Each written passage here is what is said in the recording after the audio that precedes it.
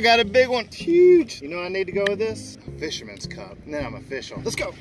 What is up, guys? Oh, excuse me, Bob. Sorry about that. What is up, guys? Today, now that I'm a real fisherman, I don't need to search and long for the approval of so-called fishermen. Give me that. Pass the test. Nah. So, with that out of the way, these are the colors I'm going to use. I got spring green. I got a lagoon, because lagoon has to do with water. And then brilliant blue. That's just what we're going to use. But first, we have to take this bad boy. And this image is available on my website if you want to go pick that up. This is going to be the superest, easiest, raddest fisherman tumbler you have ever seen for the fishermen in your life, or maybe they're not in your life. Maybe you want them to be. This is like the easiest one to make. We'll have it done in no time. Oh my gosh, with the glitter. So first thing we have to do is get this on there, and then we're gonna spray paint around and then sling some paint at it. It's gonna be fun. Let's go.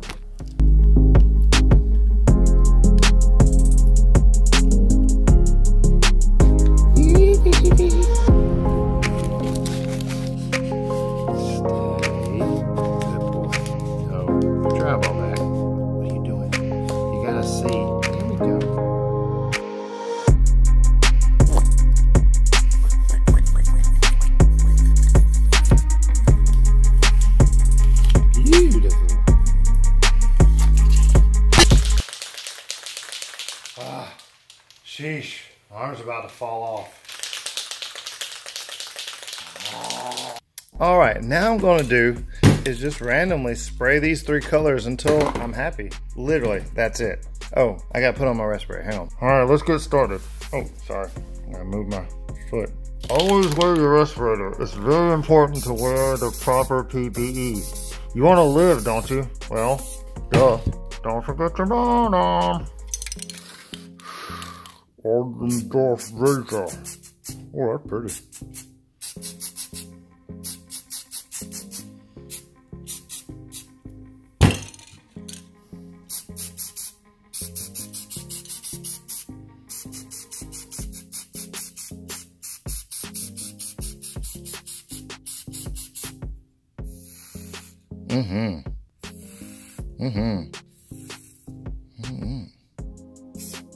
All right, that's pretty. You can just do it however you want. Splatter. I really like the splatters.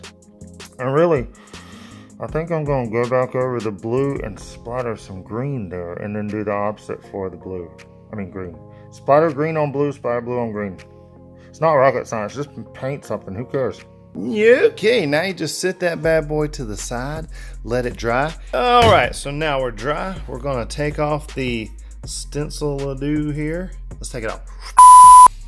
All right, I'm gonna pause for a second. I'm gonna be 100% transparent with you guys. I was just gonna fix it and move on, but then I was like, they need to know. They deserve to know. What am I talking about? Lots of you, all the time, super huge debate whether to sand or not to sand. Well, I sand all the time, every single time. Ever since I was custom painting motorcycles, prepping and sanding the tanks, getting ready for custom airbrushing and painting, always super important to sand for good adhesion.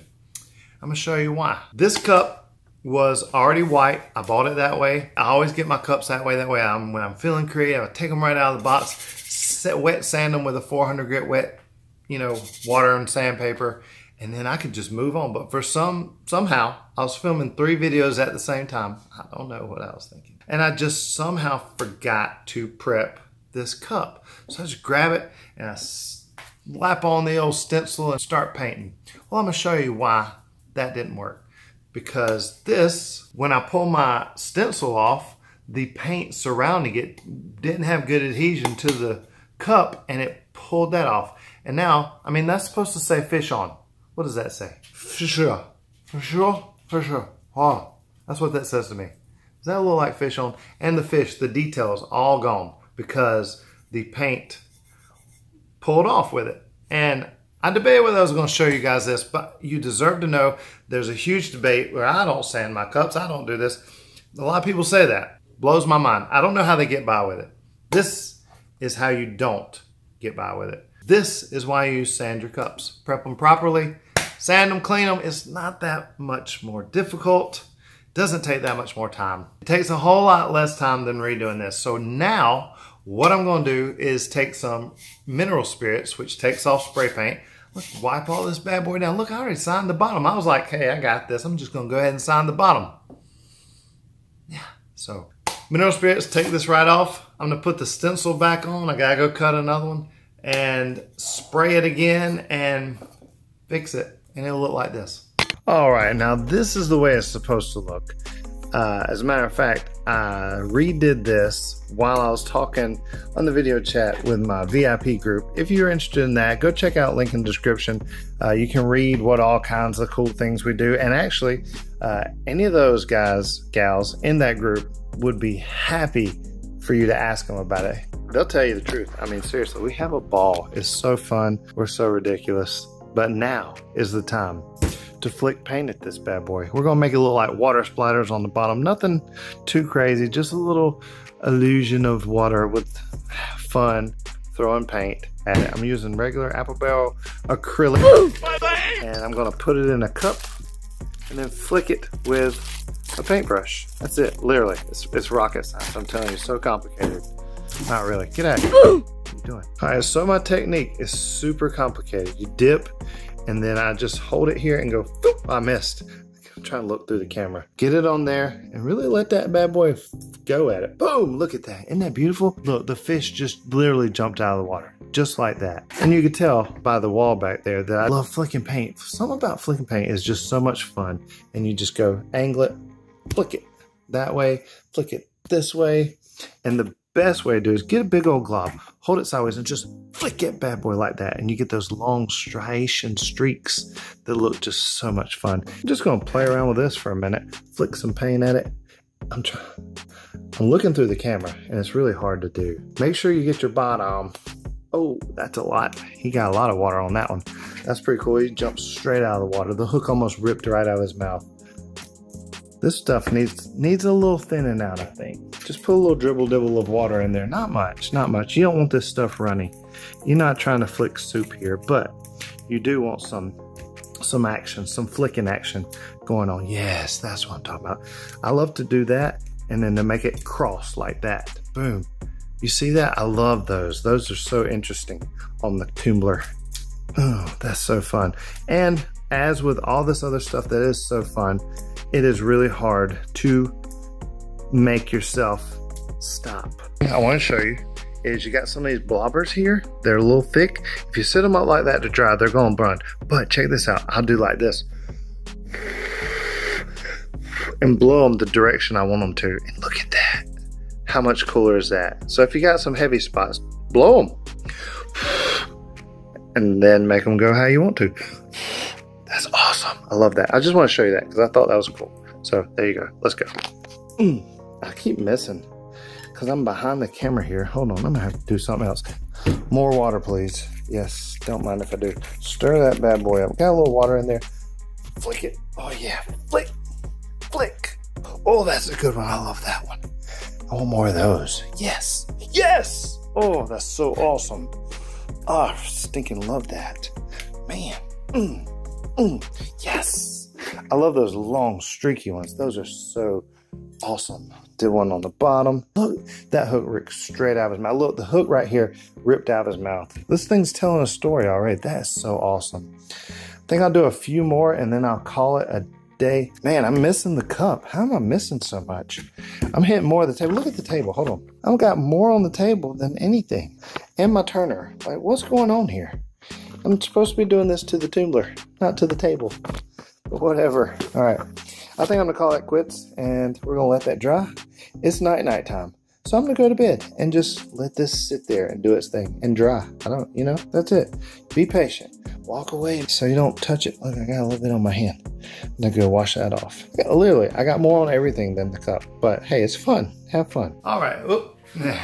Don't look at those. Those are for later. Not today. Be looking out for them. It's a tattoo and a hunting wood grain and camo.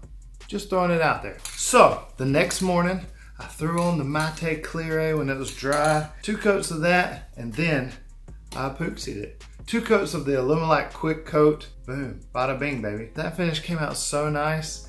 Look at that. Look at that fish. Man, that mug jumping out is so funny. The way that a few splatters of white paint transform you. Like your mind does the rest of the work. It is like an illusion of water. That's it, boom. And the color with the splatters, it's just, it all plays a role and just, it's so simple, but it's such a, I'm not gonna say it's such an awesome design. I mean, like, toot my own horn here, you know, but I like it. What can I say? But a lot of you have been wanting this design on a video since you've seen this video right here. I don't even remember, I'll have to look it up, where I did a wood grain. I had this stencil sitting to the side and said, yeah, the next one I'll make a video. That was like a year ago, or maybe 2, I don't know. Sorry, hey, it took me a minute. You might be wondering, why not the little music and reveal thing like usual? So this cup, as well as the hunting wood grain and camo one that you'll see later, I did this week because our church is having a men's banquet and they asked me to do a hunting cup and a fishing cup as a door prize, you know, for the charity and stuff. And so I did that, and that's what you got here. With that said, I did these cups for a benefit to help my church out, and I'm gonna do something else as a benefit. I have a VIP group, and I repainted this in the VIP group, as I mentioned. And there's one lady in there who has some health issues, and she's gonna have to have an MRI, and after an MRI, it's gonna be $800.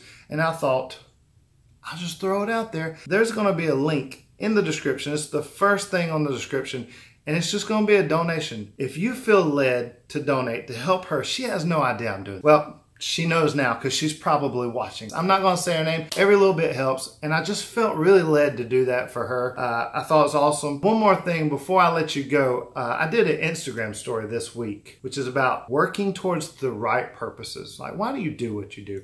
So right after I finish this and I do the thing where I bring the fish to the cup to the camera, I'm gonna show you, I'm gonna play that story, that Instagram story, and I hope it helps somebody. Because, you know, I'm here to help you figure out how to make tumblers. I'm here to help you unlock your creativity. I'm here to help you laugh and have a great day, but I'm here to help you in all aspects of life because I've got this platform, and here we are, all 75,000 of us. Thank you so much for passing 75,000.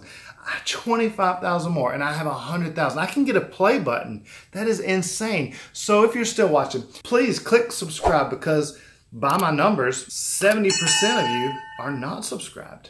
And 30% of you are subscribed, so thank you. Help me out, hit the like button and leave me a comment. And here we go.